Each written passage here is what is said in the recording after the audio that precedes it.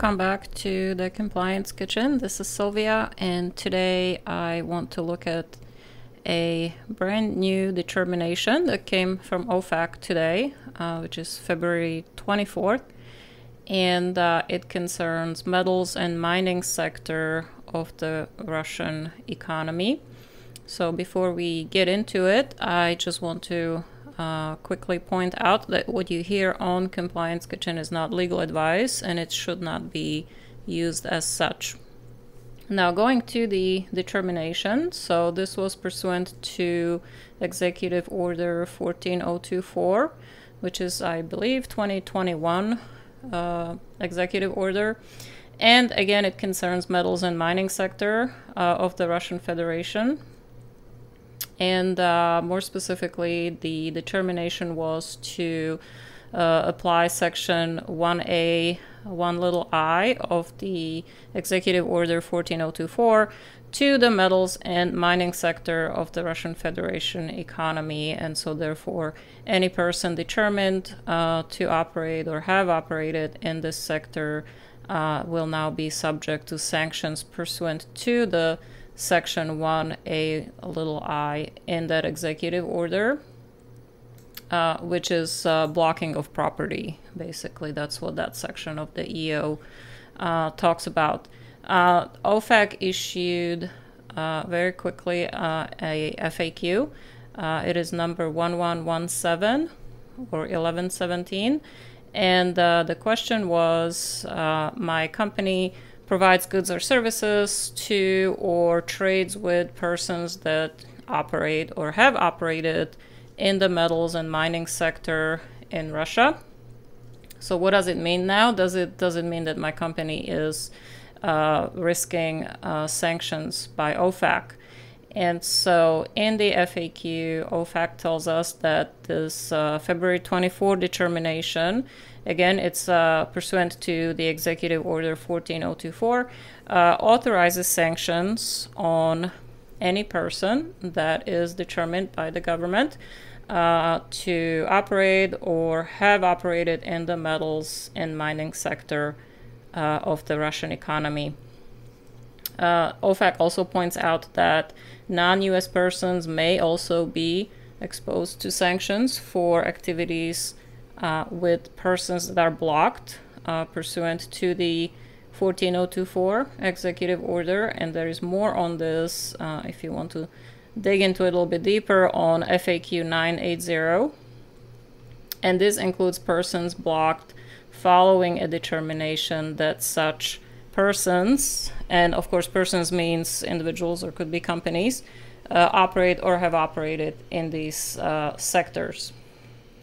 Now, OFAC does point out that they do not intend to target persons for operating in this metals and mining sectors where the provision of their goods and services is solely for safety and care of personnel, protection of human life, prevention of accidents or injuries, maintenance, necessary repairs to avoid significant or environmental damage, or activities that are related to environmental mitigation or remediation.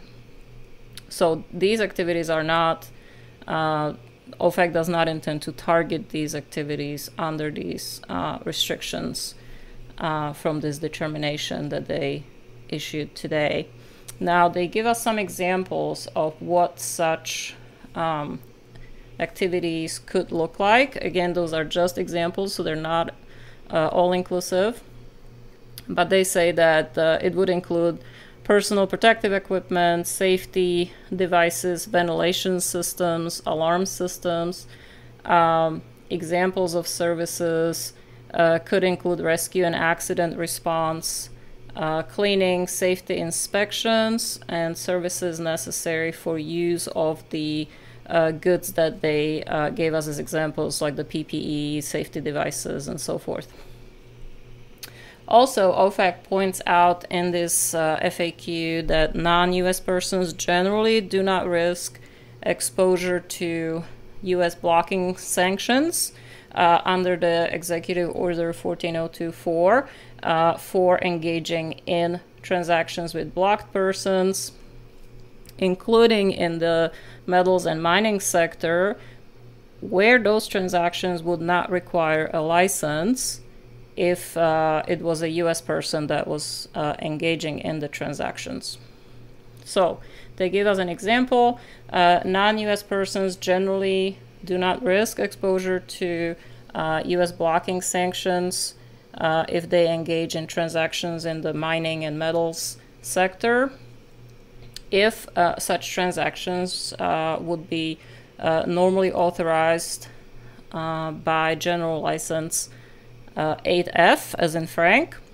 That one authorizes certain energy-related transactions, or if those activities would be normally authorized by General License 6C, and that license authorizes certain transactions related to the production, manufacturing, sale, transport, or provision of medicine, medical devices, including certain industrial isotopes that are used in nuclear medicine. So, if you want to take a closer look at this interesting development, this is a FAQ 1117 that's, of course, available to you on OFAC's website under the Financial Sanctions section.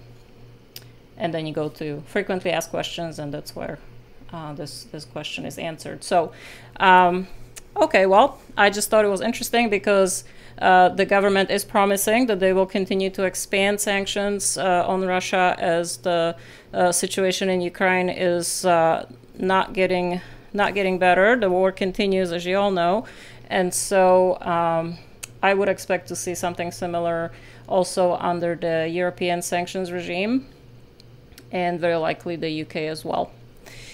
So that's it for today. I hope that everybody will have a great weekend, and I will be back with you guys next week. Thanks for stopping by in the Compliance Kitchen, as always.